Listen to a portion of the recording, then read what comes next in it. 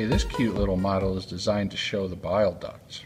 I'll start with the gallbladder right here. This structure right here is the gallbladder that's going to store bile.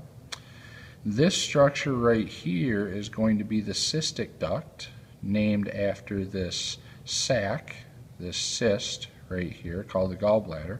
So this is the cystic duct.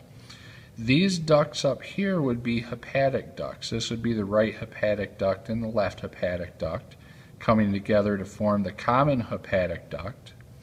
Now the common hepatic duct plus the cystic duct is going to form the common bile duct, and that's what this duct is right here. Okay, so again, cystic duct and common hepatic duct form the common bile duct. Okay, now this common bile duct is going to terminate down here at the hepatopancreatic ampulla, also known as the ampulla of Vater. Okay, now this yellow duct right here is going to be the pancreatic duct. This is the pancreas, this orange structure right here, that's the pancreas. So this pancreatic duct will bring pancreatic juice into this hepatopancreatic ampulla as well. This structure right here is an accessory pancreatic duct, okay? And that will also bring pancreatic juice into this region here known as the duodenum. The duodenum is this structure right here. Okay. When the duodenum takes this sharp turn right here, then we're dealing with the jejunum. Okay. But this is the duodenum, this is the first part of the small intestine, and then from here on is jejunum. And these ducts through the hepatopancreatic ampulla will dump bile and pancreatic juice into the duodenum to aid in digestion.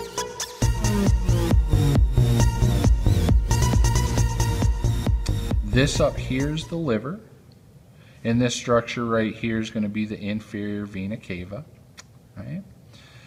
This right here is part of the stomach. This was cut off so that we could see pancreas here and then these blood vessels. This is the spleen over here.